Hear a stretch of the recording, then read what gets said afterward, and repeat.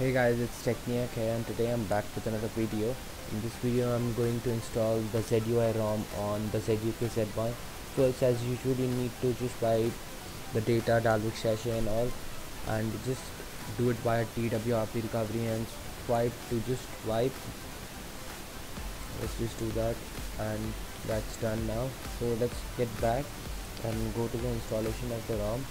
So just first I recommend doing a backup of it, and if you want me to do a video regarding the backup and restoring of the ROM, just tell me in the comments down below, and after that, doing a backup, just find your ROM and just select it and just swipe to install.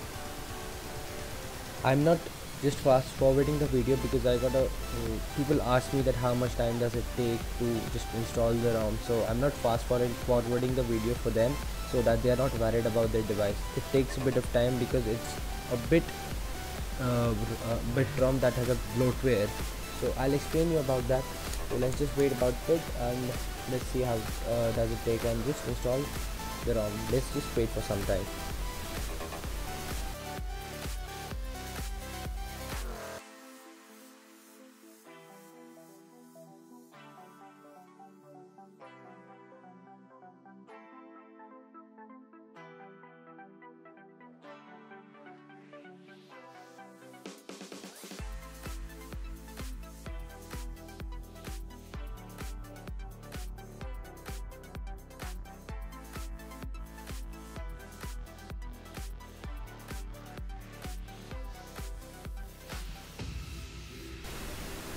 As you can see, the ROM has been installed, so I need to tell you that don't install G apps on this because it has a bloatware. So don't install G apps, just select reboot to system and wait for some time till the ROM just boots up. It will take some time. I'm not even fast forwarding this part because people ask me how much time it's taking to boot up. Mine is not booting up, so I'll just let it go like this so that you can just take a look how much time does it take to just boot up. And yes, you need to, if you don't want to download this ROM, I'll leave a link to it to my website, that is www.techniacworld.com. Do show me your support and just subscribe to my blog, daily vlogs, tech updates regarding it, so that it is helpful to you as well. I'll just leave a link to this ROM that is on my website in the description down below. Do check it out. So let's just wait and let's wait for it to just boot up.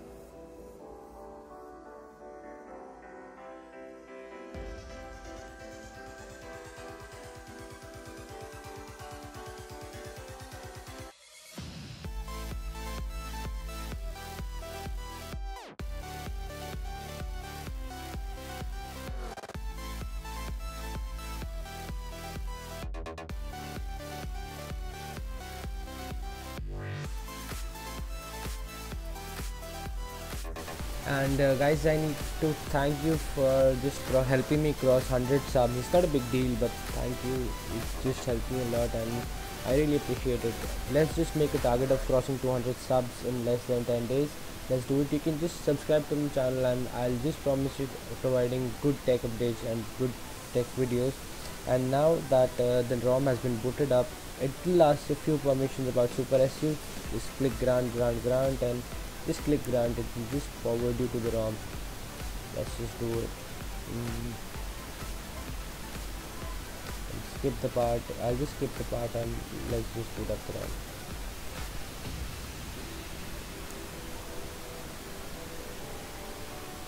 It will ask you to add fingerprint sensor. I'm skipping that part as well right now. Yeah, it's done. So here's the ZUI ROM.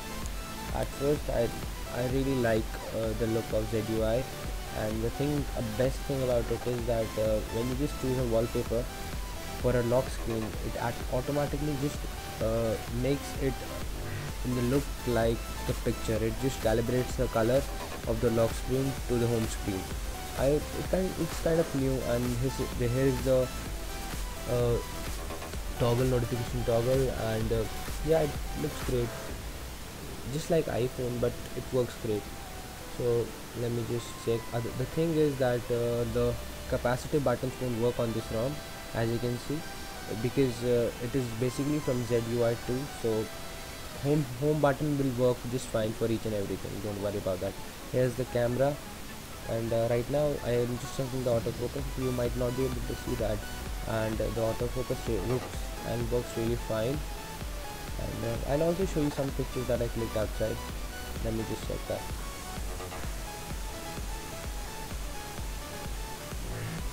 The pictures are kind of snappy and it looks really fast. These are the pictures that I clicked outside, and mind you that the car was moving and I clicked the picture while the car was moving, so it might be a blurry. This is another one that I clicked, and let me show you one more.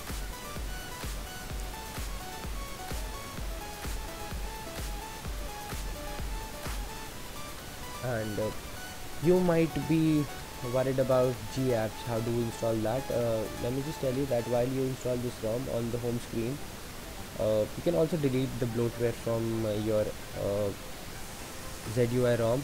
First, I'll just request you to delete all the bloatware, the things that you don't need.